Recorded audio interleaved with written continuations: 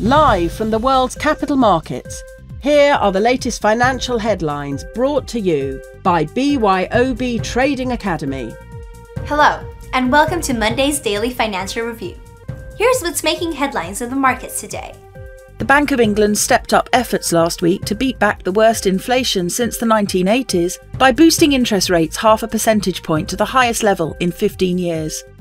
The move surprised investors who had priced in a 40% chance of a hike of that magnitude. The Moscow Stock Exchange, banks and financial institutions are expected to operate as usual on Monday, Russia's central bank said, despite Moscow's mayor having declared it a non-working day when mercenary leader Yevgeny Prigozhin was leading his Wagner forces towards Moscow.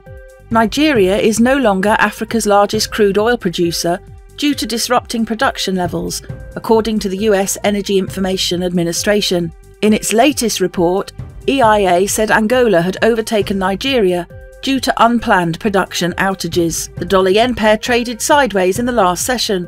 According to the CCI, we are in an overbought market. The Bitcoin dollar pair fell 0.4% in the last session. The stochastic indicator indicates an overbought market.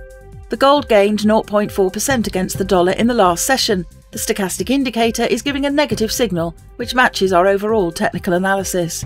The oil gained 0.3% against the dollar in the last session.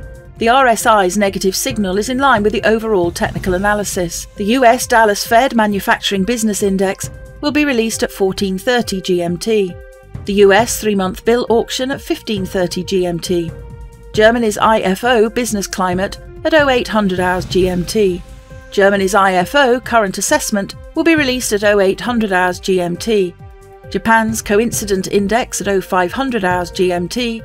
Japan's Leading Economic Index at 0500 hours GMT. We hope that you've enjoyed Monday's Financial Review. On behalf of all of us here, we wish you a productive trading day. Be sure to join us tomorrow morning for the latest news and events from the financial markets.